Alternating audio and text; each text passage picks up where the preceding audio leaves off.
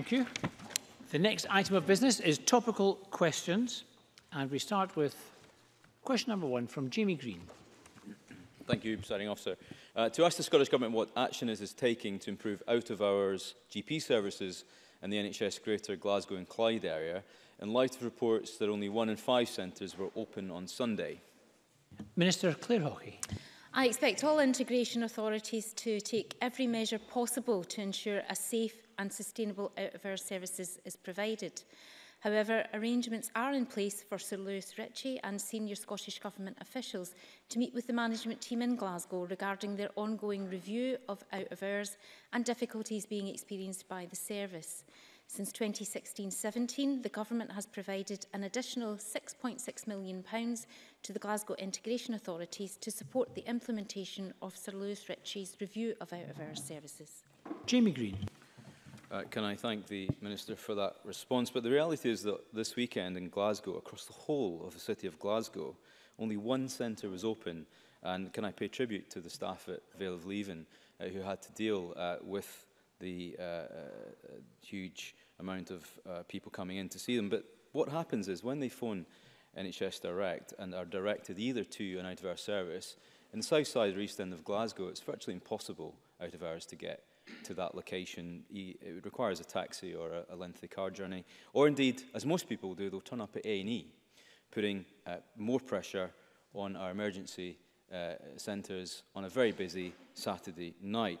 So what I didn't hear in the first answer is what action the Minister, or indeed the Scottish Government, is taking to address this issue of GPs who, whilst they're not contracted to do these out-of-hours shifts, are choosing not to. What are the reasons behind the GPs choosing not to do this? Why is this becoming a systemic problem in Glasgow? We know last year over 211 shifts in that Greater Glasgow and Clyde region were not filled because of staff shortages. So in the second answer, perhaps the Minister can go into more detail as to what action she's taking to address this problem. Minister. I thank Mr Green for his question there. My understanding is that arrangements were put in place between Glasgow and NHS 24 over the weekend to deal with the closure, and that a home visiting services by GPs was available to those with that particular clinical need. I am not happy with the level of service, and I expect Greater Glasgow and Clyde and the Health and Social Care Partnerships to take every step possible to prevent this happening again. As I said in my first answer, Sir Lewis Ritchie and the out-of-hours policy team have a planned meeting with Glasgow on Monday the 10th of June to discuss the progress with Glasgow's review of their out-of-hours services, and this weekend's issues will form part of that discussion. And we expect to receive an update following that visit in due course. And can I also take this opportunity to pay tribute to the staff at the Vale of Leven who were obviously under pressure at the weekend, and considering they were the centre that was open. Jamie Green. Thank the Minister for that further update. I mean, the reality is, though, we learned last week that across Scotland, over 100,000 patients have had to find new GP services because their local practice has closed due to excessive shortages of GPs right across. Every one of us will have constituents who are struggling to get an appointment, who are queuing on a Monday morning or can't get through on the telephone to get an appointment. This isn't just an out-of-hours problem, this is a during-hours problem as well. So what I would like to hear is what action is the government taking to address these systemic problems of GP shortages right across Scotland, and can she assure us and assure the wider public that this isn't just a blip? What happened at the weekend in Glasgow wasn't just a one-off, and that this is not a systemic problem that is facing us right across the country on a continuous basis, because that, Minister, simply isn't good enough. Minister. Okay, I can assure Jamie Green that I share his concerns, and that I want to ensure that the people of Glasgow and the people of Scotland indeed get the NHS service that they need. You'll be aware that we've had recent rollout of the new GP contract, which helps to reduce the workload on GPs so that they are able to spend more time dealing with the more complex cases on their caseload, the more complex patients. And we're looking at the expansion of the primary care team, encompassing advanced nurse practitioners and AHPs, in order to free up GP time so that they do have a lower workload, but also that they're able to use their skills more effectively. We've also been investing in primary care pharmacy and the minor injuries or the minor ailments services. So I can assure him that we certainly are looking at the workload of our GPs and looking to expand the number of GPs that we've had. We've increased medical places in Scottish universities. They'll be increased by 22%.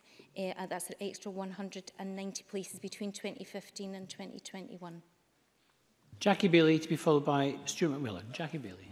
I am delighted that the Vale of Leven out-of-hours service was open and join in praising the staff. The irony, of course, is that it is normally the Vale that is closed. Over 80 shutdowns for out-of-hours last year alone, over 40 so far this year. So can I ask the Minister, would she look at using salaried GPs or indeed even allowing local GPs covering the Vale catchment area to arrange out-of-hours care at the Vale of Leven Hospital? Minister. I would expect that that will be something that will be discussed at at Lewis Ritchie's review and looking at what Greater Glasgow and Clyde are doing to ensure that they have adequate GPs to cover out-of-hours. My understanding is that there are some salaried GPs within the out-of-hours GP service as a whole. However, most of the GPs who work in out-of-hours are not salaried GPs. Stuart McMillan to be followed by Anas Sarwar. Stuart McMillan. Thank you, Presiding Officer. As a Minister, we're aware that staff can be deployed throughout the system to ensure that adequate cover is maintained across the Health Board area. And with that being the case, is the Minister aware if there is a preference as to which out-of-hours centres will actually be open on any given weekend? Minister. I'm not able, I don't have that information to hand for Mr McMillan, but I can make a commitment that I will request that he gets that information as soon as I have it. And Anas Sarwar. Officer, obviously Saturday night is a peak time for A&E services across the west of Scotland, indeed across the whole of Scotland.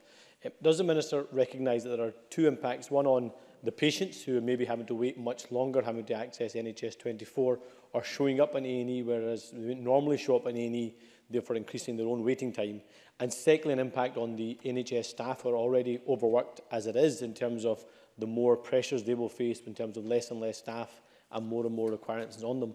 And if she recognises those two pressures, what urgent steps, I understand the point about the review, but what urgent steps will she take to reassure patients across Glasgow and the west of Scotland that they can have a wraparound out-of-hours service? Minister. Well, as I said in my previous answer to Mr Green, I'm not happy with the level of services that were provided at the weekend, and we do expect that Great Glasgow and Clyde and the Health and Social Care Partnership will look at their service to ensure that we don't end up in a situation as we did at the weekend. The points that Mr Sarwar raises are quite valid points, and again I would like to pay tribute to the staff who were on duty on Saturday, Sunday night, and who did provide a service to the people of Glasgow. And question number 2, Daniel Johnson. To ask the Scottish Government what its response is to reports that prisoners are being transported in family vehicles. Cabinet Secretary Ashton. Minister Ashton. Thank you, Presiding Officer. The Prisoner Escort and Court Custody Services contract is with GeoAmey. The services provided under the contract include movement of those arrested from police custody to court and those held in prison to court, and to any other location, including hospitals and other prisons. GeoAmey has a range of different vehicles within its fleet, and the contractor carries out robust risk assessment and makes a decision about the most suitable vehicle in which to escort the individual. The type of vehicle is only one factor in ensuring the security of an escort.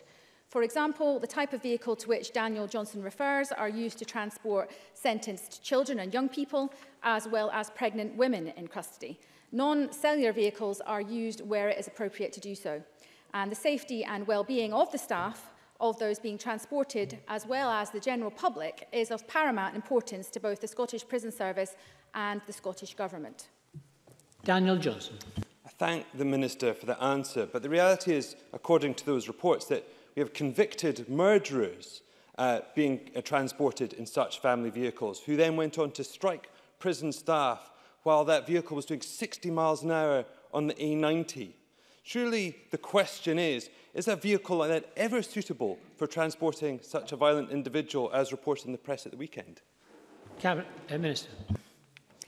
I did check with the SPS this morning, and as the member will no doubt be aware, a new contract has been awarded and started in January this year.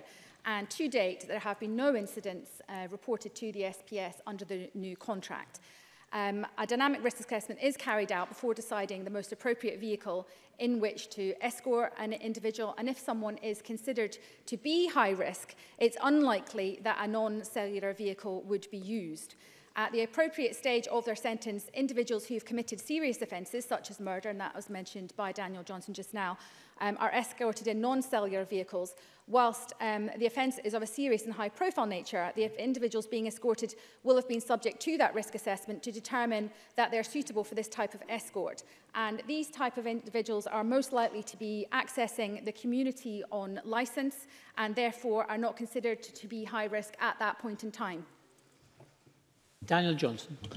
Again, I thank the Minister for that response, but does such a possibility not at least hint at the possibility that the risk assessments are inadequate? Does the Minister not feel that at the very least a partition should be installed in such vehicles to protect hard-working prison staff from the risks that such prisoners may pose? And finally, will the Minister agree to meet with representatives from the GMB who represent those staff to discuss the safety concerns that they continue to have? Minister. Thank you. With regard to the point about safety within cars, in April 2019, GUAME tested new bulkheads for the cars, and these are now being installed throughout the fleet as a way of improving driver safety. And I've been advised that that rollout will be complete at the end of this month. And this additional measure has the support of the Community Trade Union, who are the recognised trade union representing staff who work in this area. But the member has obviously requested for a meeting with a trade union, and I am sure the Cabinet Secretary would be happy to take that meeting. I've got up to 5 members that wish to ask a supplementary, so if members could keep their questions brief. Rhona Mackay to be followed by Liam Kerr. Thank you, Presiding Officer. Can the Minister confirm whether non-cellular vehicles have been routinely used to transfer high-risk offenders, including those convicted of serious crimes such as murder? Minister. I thank the member for that question. There are about 180,000 movements that are undertaken, and the vast majority of those are undertaken in cellular vehicles. There are occasions when non-cellular vehicles are used, and obviously they are sometimes appropriate. For instance, if you have children and young people that are being transported, or also pregnant women who are going to hospital appointments and so on, I'm sure the member would recognise that in those type of instances, a non-cellular vehicle is the most appropriate form of transport. Liam Kerr to be followed by John Finney. Thank you, Presiding Officer. Look, in terms of appropriate equipment and staff safety, prison officers have to deal with an increasingly high-risk environment. Now, prison officers south of the border have been equipped with body-worn cameras, but the SNP has refused to give the same to our officers.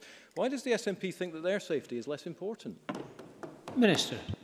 We absolutely do not think that their safety is less important, and obviously the Scottish Prison Service doesn't have a record of concerns raised by staff. But if any instances are raised with the contractor, they would then be passed on to the SPS, who would investigate every single incident to see if there are any lessons that need to be learned in that case.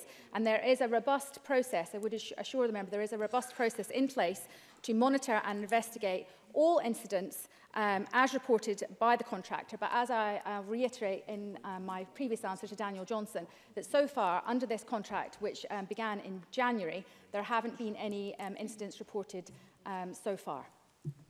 John Finney to be followed by Liam MacArthur. Thank you, Presiding Officer. Minister, isn't the issue here that with only one bidder for a contract worth $238 million, and you talk about robust risk assessments, but then you qualify it by saying where appropriate and unlikely, isn't it time that the Scottish Government reviewed this provision and took it back in-house? Minister. I thank the member for that question. I do take on board the concerns that the member has raised.